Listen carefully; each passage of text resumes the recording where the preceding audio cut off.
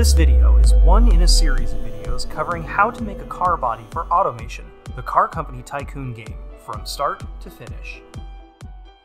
In this video, I'll make underbodies and create the lip placement material, which we need so we can place fixtures like lips and exhausts that hang partially or completely below the body.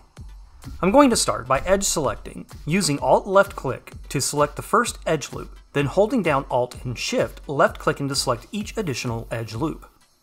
Now I'll press Shift D to duplicate, P to separate, and I'll separate the selection for now into a new object. Now let's hide the car body, select the new underbody object, and tab into edit mode. I'll move over into a top-down view of the front portion of the new object.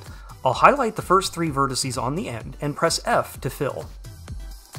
I'll continue filling in more faces.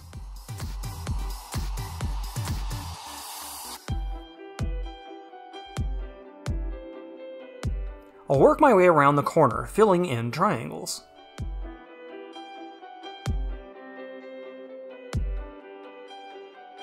Now I'll highlight these vertices along the leading edge, and I'll extrude them back along the Y-axis. You might notice that when I made that extrusion, I didn't get any faces. The reason for this is the new vertices that I created with the extrusion have the same vertex weight as the vertices they were formed from, meaning the shrink wrap modifier is trying to glue them back to the face of the target mesh. So I need to select the vertices along the leading edge and remove them from the shrink wrap vertex group. Now the faces appear. I can now fill in the last face. Don't move any of the original vertices, they are all perfectly aligned with the car body. Adjust only the new vertices you created to make the underbody curve nicely. For reference, I can make the car body visible again. Look under the car body, and assign the appropriate material, in this case, the front bumper material.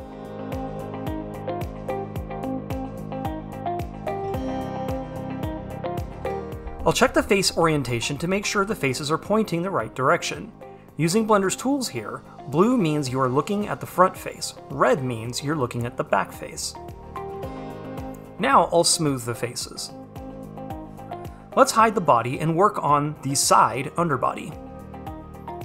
I will start the same way I started the front underbody, by highlighting the first four vertices and filling them, and then facing up the rest of the small section where the wheel lip is. I'll repeat this process for the back of the side underbody.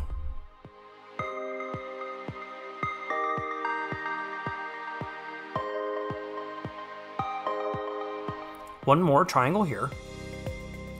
Now I will select the rest of the edge here and extrude it out along the X-axis.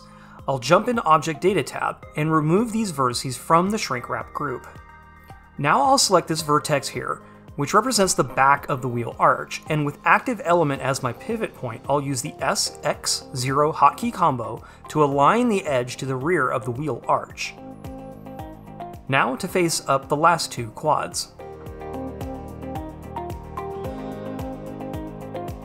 Again, I'll make the car body visible for reference. I'll make sure the paint material is assigned, and I'll smooth the faces. If you don't have smooth faces in your quick action menu, you can find it here in the face menu. Now I'll inspect the face orientation. The corners are showing red. I need to flip them around. I'll press Shift N to recalculate the normals. That fixed the normals for the side, but flip them around for the front. I could have avoided that by simply not having them selected, but no matter. I'll just select the front, press Shift N again, and if they don't flip the correct way, you can just come over here to the pop-up window and tick the inside box, and we're done. Okay, one last time. Let's start facing up this portion of the wheel arch here.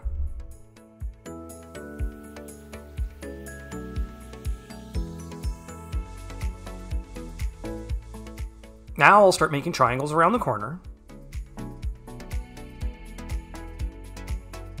And again, I'll extrude the trailing edge forward along the Y-axis. I'll remove the newly extruded vertices from the shrink wrap group. I'll fill in the last quad.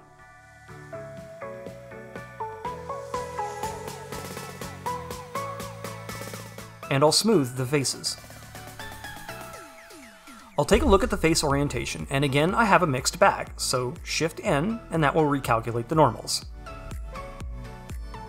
Let's ignore the fact that I've messed up the materials at the front bumper. I'll fix that in a little bit. I've selected the car body object now and entered edit mode. I'm going around and selecting the edges I want to use for lip placement material.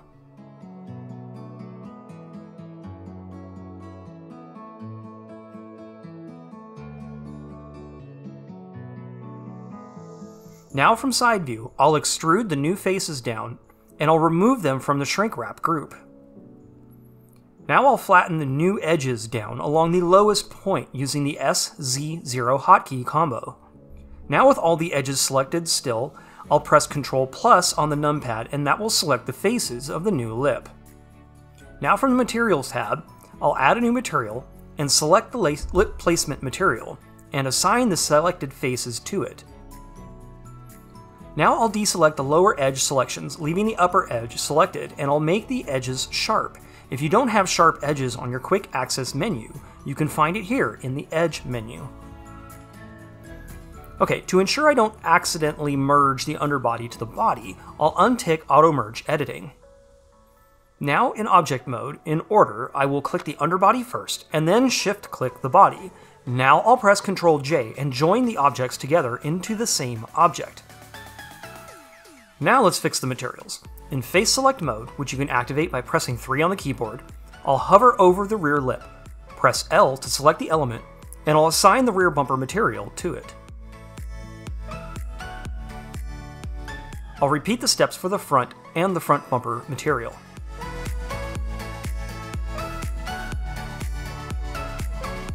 If you prefer, you could also use the plastic material. It's a matter of preference as to what you think would look best. This will conclude this video.